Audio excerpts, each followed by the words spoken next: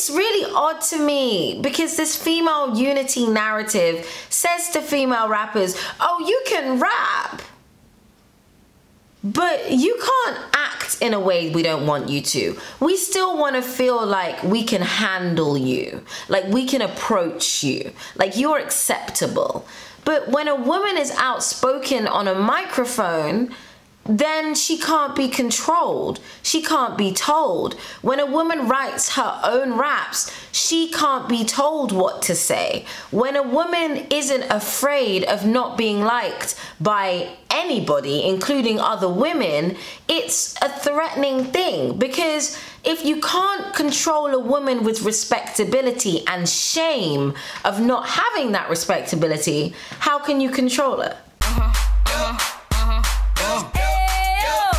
Hi guys, welcome back to my channel. This is another one of my No Ghostwriter videos. Follow no_ghostwriter on Twitter and Instagram for 24/7 rap and hip hop talk. And be sure to like this video, leave a comment and subscribe if you like what I'm talking about today. So in this video, I'm going to be talking about why I really hate the term female rap unity and why I'm very tired of female rappers focusing all of their energy on looking like a female rap Girl Scout rather than being a badass MC. If you're interested in watching this video and you think that's an interesting subject, then keep watching. So first of all, I just want to start off by saying that I am very pro women. I am a woman. I love women. I particularly feel very passionately about black women getting money.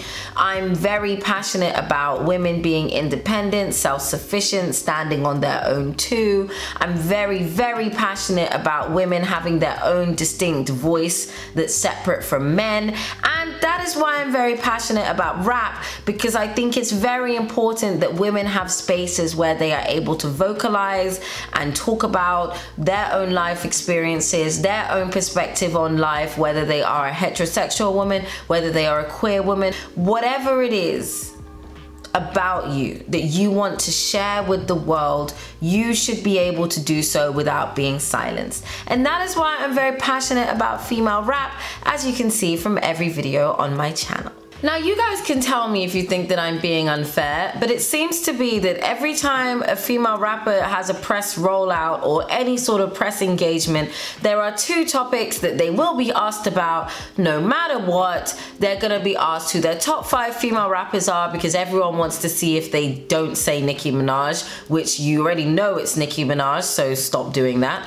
And secondly, they're gonna be asked if you could be on a song with any female rapper, who would it be? Or if you would be on a modern version of Ladies Night, which is a really iconic female rap collaboration, who would be on your Ladies Night?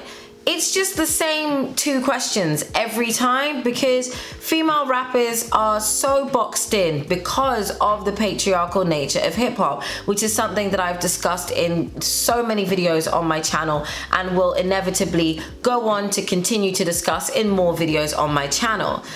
I just feel like it is BS. And the reason I feel like it's BS is because who cares? Nobody, and I mean nobody, asks any male rapper of note which male rappers they want to hold hands and sing Kumbaya with. They don't. They get asked about the music, they get asked about the bars, they get asked about their inspiration, but they most certainly don't get asked about which other male rappers they want to sit around a campfire with, braid their hair and talk about boys.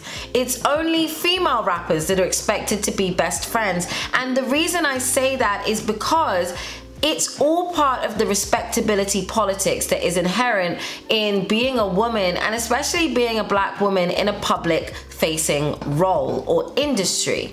Women are expected to behave and act a certain way, and it's crazy to me that in rap, the most braggadocious, no holds back, no filter, confidence-led genre of music there is, in my opinion, it's anyone's concern whether or not rappers are friends with another rapper.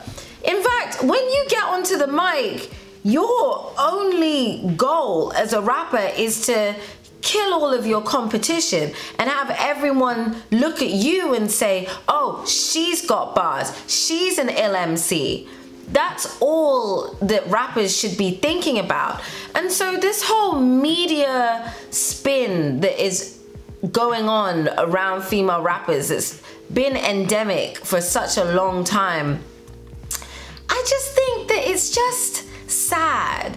It's just a way of having a barometer, which is like a scale that they can use to measure women's respectability. So think about it like this. A rapper like Nicki Minaj, the queen of rap, who is braggadocious, a bully on the mic, everybody is her son. They can use this respectability politics of female unity to make Nicki to appear like a bully, like a bad guy, which was a massive element of the Nicki hate train and something that I discussed in my video on the Nicki hate train on my channel. So by having this scale, rappers that feed into the media narrative of being, you know, such a nice, I'm a nice girl's girl, I'm friends with everybody, oh, I have no rap beef with anyone. It takes the teeth out of being a rapper. It takes the fire out of being a rapper. It's like getting a lion, a king of the savannah, taking out its teeth and taking out its claws and just having a little pussycat and being happy with that, because then it's gonna do what you want and it's not gonna speak out in the way that you don't want it to, and it's easy to control and it's easy to manipulate, which is something that I talked about in my video on why Nicki didn't sign the Female Rapper 360 deal. There is a lot of control and coercion in the female rap space, and female rappers are often made to feel like they need to act and behave in a certain respectable way in order to be accepted into the hip-hop culture, which is rubbish, because men are not asked to do that, period. And you can't give me a single male rapper who has ever had to worry about whether or not people like him. And that's why I always use my bittersweet, but you know, I still love him, but he irritates me, example, Drake, because Drake is overly concerned with people liking him to an extent that makes him different from other rappers in that regard, because most rappers are by nature focused very much on themselves and their legacy. They've got ego, they've got a legacy to protect, they're very proud. So being liked by other people is probably kind of low on their priorities list, if we're being honest. But it's really odd to me, because this female unity narrative says to female rappers, oh, you can rap, but you can't act in a way we don't want you to. We still want to feel like we can handle you, like we can approach you, like you're acceptable. But when a woman is outspoken on a microphone, then she can't be controlled. She can't be told. When a woman writes her own raps, she can't be told what to say. When a woman isn't afraid of not being liked by anybody, including other women, it's a threatening thing, because if you can't control a woman with respectability and shame of not having that respectability, how can you control her? The answer is that you can't. And that's why it's so important to preserve the integrity of female rap, that we resist these narratives that force women to have to act like they like each other and that everything is kumbaya, everyone's holding hands, female rap Girl Scouts, oh, we're all best friends. No, you're not. Get on that mic and be a bully. That's your only job if you're a rapper. Get on the mic, write those bars or freestyle them off the dome. Just make sure that it's your voice and you are a bully with your bars. That's all you have to do. This isn't This isn't anything else. And that's how they keep women in this separate category and treat women like they're not really rappers. Because they take away the rules of rap. They say, oh, women, no, you don't have to write your raps. And oh, no, don't worry about being a bully or being braggadocious on the mic. Just be nice, you know, be a girl's girl, be everybody's everybody, you know, then we can sell you and market you and make loads and loads of money from you. But don't do all of that other stuff. And do you know why they do that? So they can turn around and have a reason to continue to disrespect female voices in hip hop, which is what I said in my video about how female rap is not an aesthetic, because they just want women to look pretty and not say much. That is how you maintain power dynamics that put women at the bottom. That's how you maintain power dynamics that force women to shut up. Because it says, unless you're just painted pretty and you don't say much and you don't say anything offensive and you don't say anything that's new or challenging or clever or witty, then we're happy with you. And then if you start to speak out and be a bit too loud and have a bit too much freedom and a bit too much independence, oh no, can't have that. And that's what's really interesting about the female rap unity narrative. It's used as a way to control and suppress the female voice in rap. And it's used as a way to marginalize the significant contributions that female rappers have made to the rap genre. And it's why we're still in a place where Nicki Minaj can be made out to be this bully, because she doesn't spend most of her PR hours trying to convince everyone that she's a female rap Girl Scout. She couldn't care less about anything other than her bars and her legacy behind the mic, because she is a rapper. And the rules for men and women in rap should be the same. So that's my 2 cents. I hate female rap unity narratives. I think it's dumb. And that's not to say I don't love when female rappers collaborate. That I most certainly love. But what I don't love is when female rappers are forced to pretend to occupy this respectability politics space. You don't have to be respectable to anybody. All you have to do is be a bully behind the mic. That's all. That is all.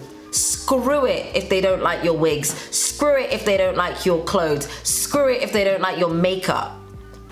But what they should never say is that you don't have bars. That's all that should concern you. So that's my opinion as a massive fan of rap and hip hop, as a massive fan of female rap in particular. Screw female rap unity narratives, screw forcing women to occupy a respectability politics oriented space, and screw trying to tell women what to do and how to be and judging them. If a woman is a rapper and she feels really passionately about everybody she's friends with and she wants to focus that in her career, I say good for her, because it's a choice.